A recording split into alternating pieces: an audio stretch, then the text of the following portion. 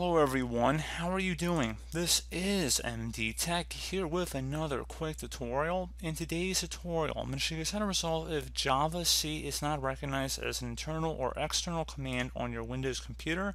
So I imagine this could definitely be a frustrating issue, and in today's tutorial I'm going to show you guys how to hopefully resolve this without too much of a hassle. And we're going to go ahead and jump straight into it. And we're going to start off by opening up the Start menu, type in File Explorer. Best result should come back with File Explorer listed directly above App. So go ahead and just left click on that. Select this PC on the left side and then double click on your local disk where Windows is installed on. There should be a little Windows icon for the hard drive. So go ahead and double click on it. Do the same thing for the Program Files folder. And then double click on the Java folder as well. And now finally you want to go ahead and just double click on the JRE folder. Just double click on that. And now that we're in this folder here, you want to go double click on bin.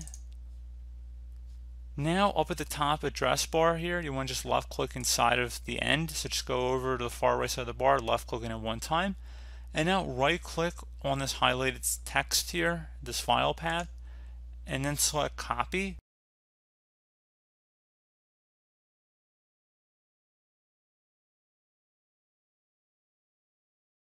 And now you want to go ahead and minimize out of here. I'm going to go open up the Start menu, type in Control Panel.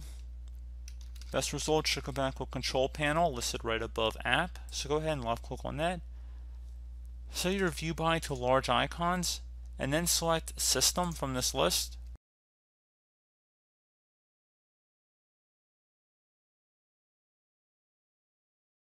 Select Advanced System Settings on the left side. And then select Environment Variables. Now you want to go select Path down here at the bottom and go ahead and select Edit. Select New. And now we're going to go paste in our path that we copied before. Just right click inside of here and then select Paste to paste it in. Once you have it in here, you want to go select OK. And now you want to go select New up at the top. So select this new up here. And now into here you want to go ahead and type in the variable name path, P-A-T-H.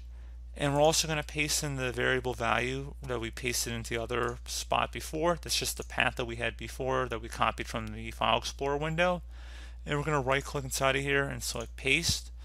Once you've done that, you want to go ahead and select OK.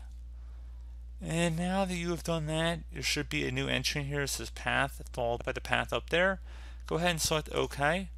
Select OK again to close out of there. Close out of here. And now open up the Start menu. Type in CMD. Best result should come back with Command Prompt. Right click on that and select Run as Administrator. If you receive a user account control prompt, select Yes. Now you want to go type in Java, so J-A-V-A. I mean, everybody here should know what Java is. I mean, honestly, if you're on this tutorial. And now you want to just type in Java and then space -sign version. Then hit enter on your keyboard. So there you go, guys. You can see we have it on our computer. You can see what version number it is as well. So pretty straightforward process. Do hope I was able to help you out, and I do look forward to catching you all in the next tutorial. Goodbye.